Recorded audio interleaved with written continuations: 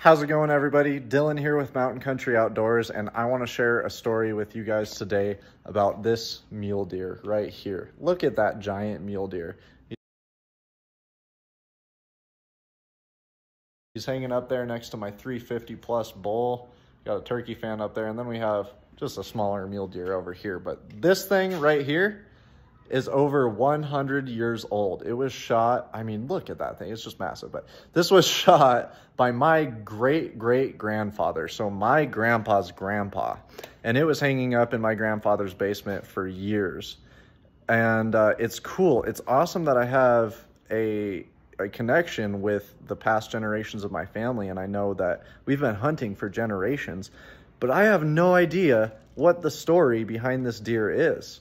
I don't know who exactly was hunting. I know it was my great-great-grandfather, but to be honest with you, I don't even know his name.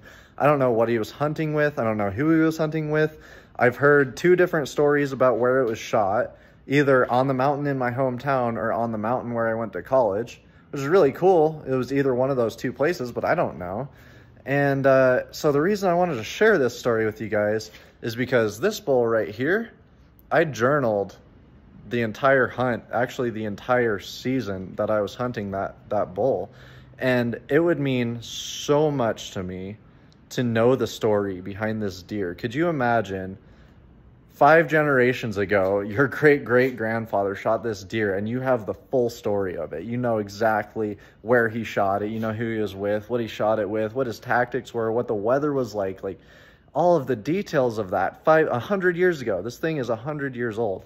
Oh man, it would mean so much to me. And obviously it's really cool that I have this, but man, if I could know the story behind it, like my grandpa probably knew more about it, but he didn't know the full story, and he's passed away now. And all we have left is this awesome mount. So this is one of the main reasons that inspired us to create this guided hunting journal, because I realized through having this mount hanging on the wall how important and invaluable it would be for the future generations of my family to know my hunting stories.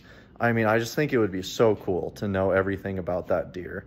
And so, you know, when I shot this elk, I hunted so much that season and I learned so much. And that's the other reason that we created this guided hunting journal, so we can document all of our experiences. We can read back through them year after year. We record our tips and tricks, what worked, what didn't. And then when we go out next year and I'm chasing bulls like this, I probably won't mess up on them a whole bunch like I did that year.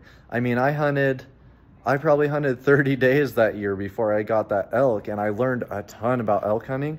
I wrote it all down, and now someday when this thing is 100 years old and I'm gone and one of my great-great-grandchildren has it that doesn't even know my name, he's gonna know my name. He's gonna know who I was hunting with. He's gonna know the whole story behind it. Maybe he'll even get to hunt that same area that I shot that elk and get his own out of there.